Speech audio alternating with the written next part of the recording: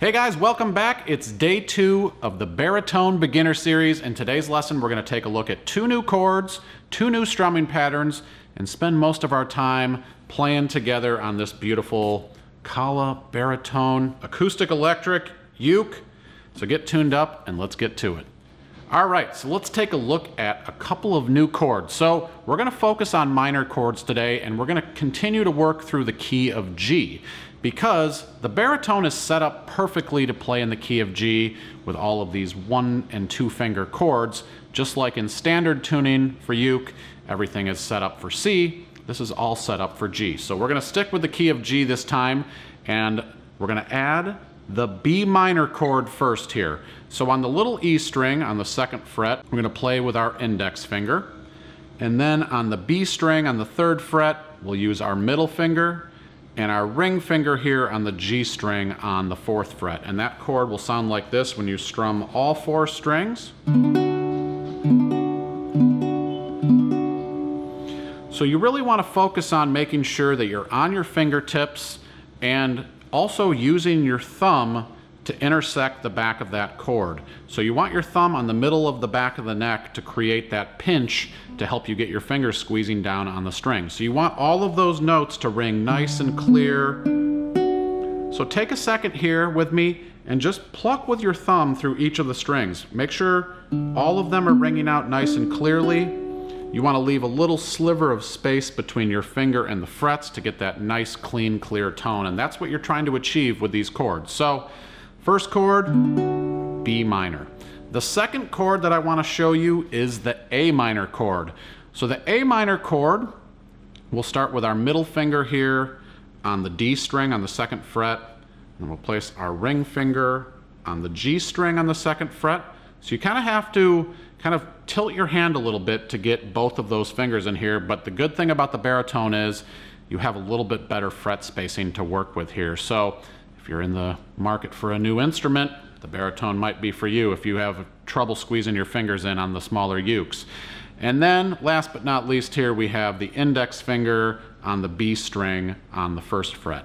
So again, thumb behind that chord, really make sure you're on your fingertips. You should see your fingernails looking right up at you as you're playing these chords here. So I'll strum that for you. This is an A minor chord. So we're dealing with some pretty melancholy chords here today, but they sound really nice on the baritone. So we're going to go through some progressions in a little bit here once we do some strumming pattern work, which I'll get to right now. Alrighty, so let's talk about a couple of new strumming patterns for you. Before I get to that, I want to reiterate to you the importance of your playing position. So again, they go hand in hand. You want to make sure that you have the neck tilted up here about 45 degrees, the instrument secured up against your torso, and then with your strumming hand, try to keep that right across here. That's going to put you in the best position for strumming, and that is super important as we get going here. So the first pattern I want to show you is down, down, up. Now this pattern could be applied to anything kind of in the country, folk, Americana genre, and it's got a nice kind of galloping feel to it. So I'm just going to hold down that first chord I showed you, which is the B minor, and we're going to just do down, down, up pattern here. So in order to do that, starting with my index finger in the hook shape here, and we're going to strum down and then down, up. And the way we would count that is 1, 2, and. So this is a strumming pattern in 2/4 time. So it would be played 1, 2, and 1, 2, and 1, 2, and 1, 2, and. Something to note about this, to kind of get that gallopy feel to it, I'm really just kind of popping the top couple strings with that first down strum. So if you listen to me do this fast, it kind of really sounds like we're really kind of getting this bouncing feel to it. So the way that I'm doing that is with this short first strum. So if you hear that kind of galloping feel, that's created by that short first strum.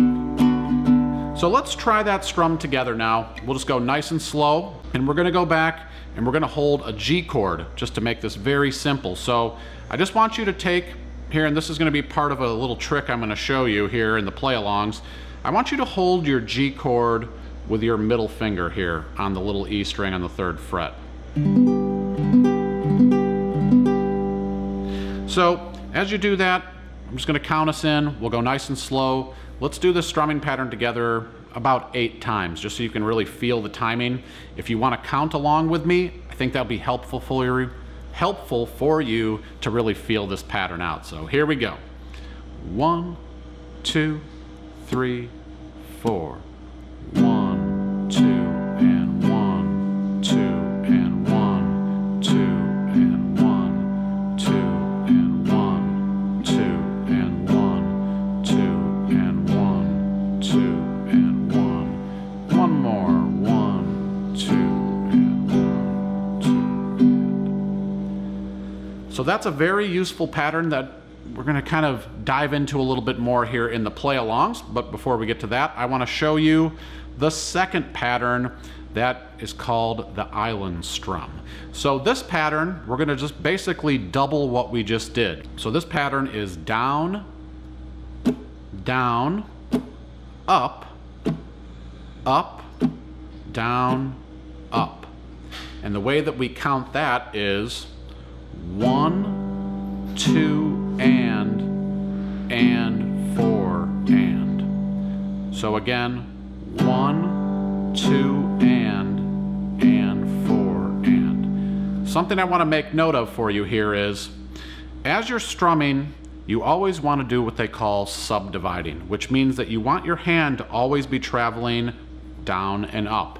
Regardless if you're hitting the strings or not, the pattern is going to be set up with 1 and 2 and 3 and 4 and, where all of the numerals are your down strums and the ands are your up strums. The way that strumming patterns are created is by omitting those hits out of the strumming pattern. So when you're doing down, down, up, down, up, you're essentially doing 1 and 2 and 3 and 4 and, but you're just omitting some of those strum hits out. So that's how it's kind of counted, and I'll continue to kind of explain this throughout the series to help it make more sense for you. But let's try again. We're just going to stay on one chord here. We're going to strum the G chord, holding down our middle finger, and just try to stay with me. I'm going to go really, really slow here at first, just so you can really feel out the strumming pattern. Again, try to count with me. If you want to, watch your strumming hand as you're doing this to really work on your technique. You want to stay nice and concise here. Here we go. 1, 2, 3, 4. 1, 2, and 4, and 1, 2, and 4, and 1, 2, and 4, and 1, 2, and 4, and. So if you need to pause, spend a little time going at that really slow tempo. I think that'll help you. Keep your eyes on your hand here. While you're learning this pattern, it's also a good idea to say the strum. Say down, down, up, down, up. And really feel that strumming pattern. Try to internalize it so that you don't have to think about it when you start moving your eyes over here to play the chords. So let's do that pattern again, just holding a G chord. I'm just going to bump the tempo up slightly just so you get another repetition here and really feel out this strumming pattern. So here we go. 1, 2, 3, 4. 1, 2, and 4, and 1, 2, and 4, and. Keep counting if you need to. 1, 2, and 4, and. Nice and concise with your strum. Smiling. Enjoying the sweet sounds of the baritone. 1, 2, and 4, and one more.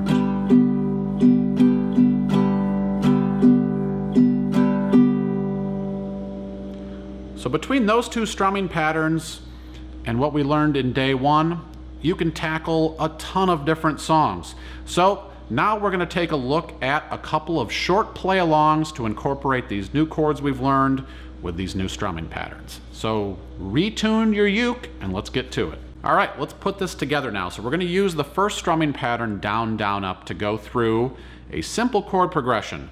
So the chord progression will be G, B minor, and then from last week we're going to use our E minor chord. So if you need a refresher on that, you can check out the baritone chord chart that we just posted at allforuke.com.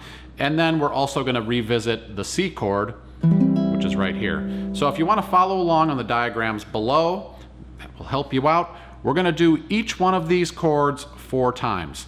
Now before we do that, this is the little trick that I was talking about.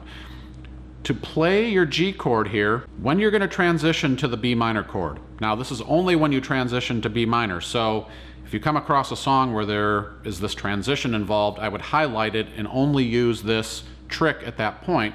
But what you'll do is you'll play G with your middle finger, and you're going to place your index finger here on the 2nd fret.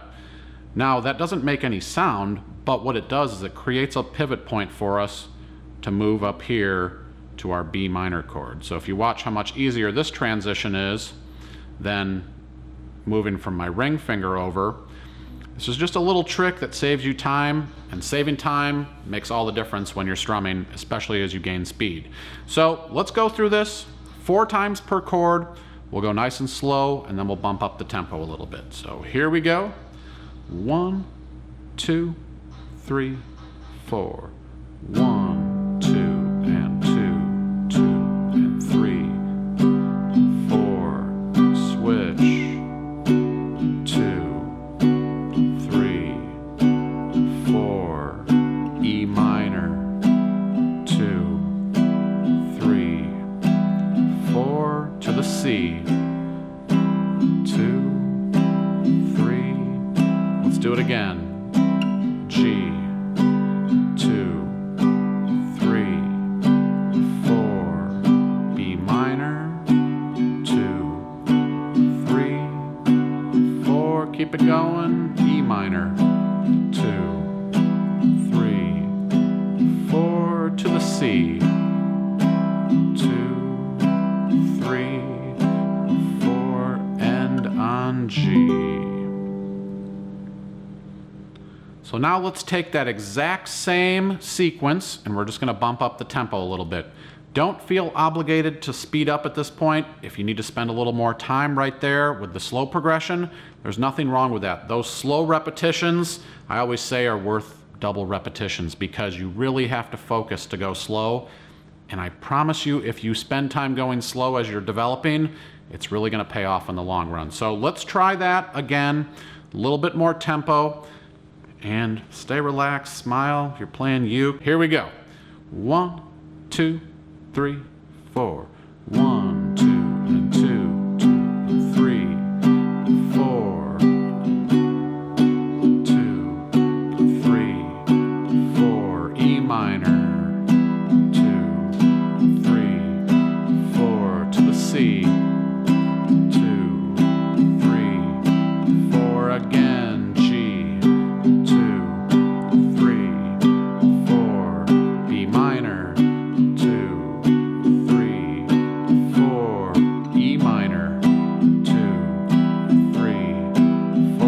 On C. 2, 3, 4. All right, let's take a look at our second sweet little chord progression here. So we're going to start off with an A minor chord. So that'll sound like this. Now as we move to our second chord, which is D7, we're going to pivot off of our index finger to move down here. So watch that move again slowly here. I'm using my index to move down to the D7. En route to my G chord, which again, I'm going to find my path there by taking my ring finger and sliding from the 2nd to the 3rd fret. And then as I move back for my 4th chord and final chord C, I have my fingers hovering in position here, kind of over the strings where they're headed to get to my C chord. So that's something I want you to keep in your memory bank. Keep your fingers close to the frets. Always try to find those little shortcuts from getting chord to chord. Be close to the strings. That's just going to help you as you develop your playing. So let's take a look here. We're going to use the down, down, up, down, up pattern, the island strum for this sequence, so we'll do it nice and slow, and then we'll build a little tempo the second time around. We'll do each one of these chords 2 times. Follow along, do this as many times as you need to, and really try to build these chord changes, because all of these chord changes in the key of G continue to reappear. So the more acclimated you get from moving chord to chord, the better off you'll be. So here we go, starting on the A minor. 1, 2, 3, 4. 1, 2, and 4, and 1, 2, and 4, and D7. 1, 2, and 4, and G, and 4, and G. Back to C. Let's do that again. We're going to go back to the A minor. So just add your ring finger down. 1, 2, and 4, and 1, and 4, D7. Keep it nice and consistent to the G chord. 1, 2, and 4, and 1, 2, and last one on the C. 1, 2, and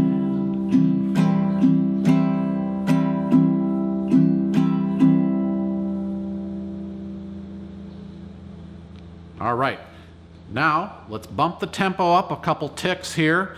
Feel more like a song tempo. So here we go. I'll count us in. Same format, same chord moves. Here we go.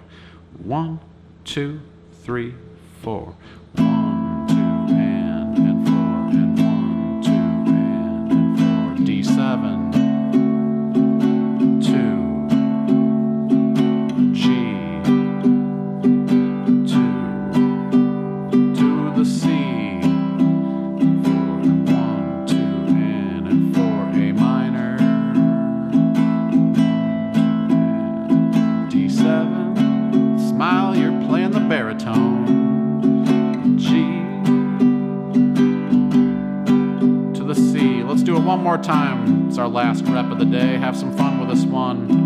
1, 2, and 4, and 1, 2, and D7. Slide to the G. To the C. 1, 2, and then end on a G chord.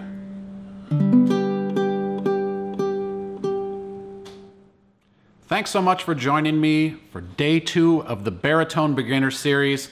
I'm so excited to share this beautiful acoustic electric Kala baritone ukulele equipped with a nice pickup, ebony back and sides, mahogany with a cedar top here. Just a beautiful instrument. I lied, it's a spruce top. Awesome instrument. And if you click the link in the description, I'm going to be listing some of these on my website. So if you're interested in playing baritone, this is the place to be. If you guys like this video, make sure you're subscribed to the channel. Also, comment below. Let me know, are you playing baritone? Are you interested in baritone? Do you know anybody who plays baritone?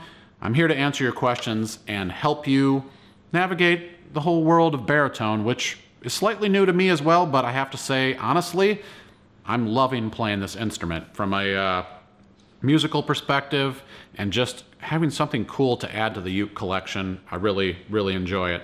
If you want a lesson sheet to work off of for this exercise that we did today, go to allforuke.com. You can print that out and kind of keep working through a lot of these different chord progressions. And I've added some extra chord progressions that we didn't cover in the video, so you can play around with those too and kind of really build all of these mechanics as you learn the baritone. My name's Kevin. Thanks so much for watching today. I will see you next time for day 3 of the Baritone Beginner Series. Take care. This sunny day